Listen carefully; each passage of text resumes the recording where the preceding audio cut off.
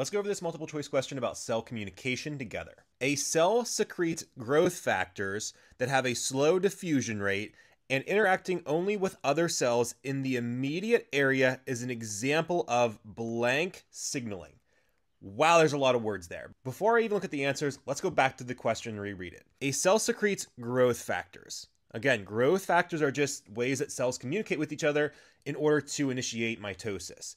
They have slow diffusion rates. They interact with other cells in an immediate area. So that means cells that are close by. So you might have one cell that's going to send out signals to other cells that are close by.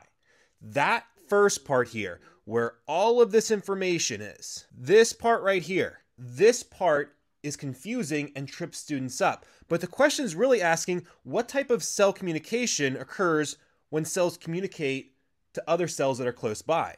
Well, it's not exocrine. That's not even a type. It's not synaptic. We're not talking about like nerve cells. It does sound like paracrine. Cell contact? No, cells aren't in contact. They say that the cells are in an immediate area, but they're not saying they're actually contacted with each other. So that's out.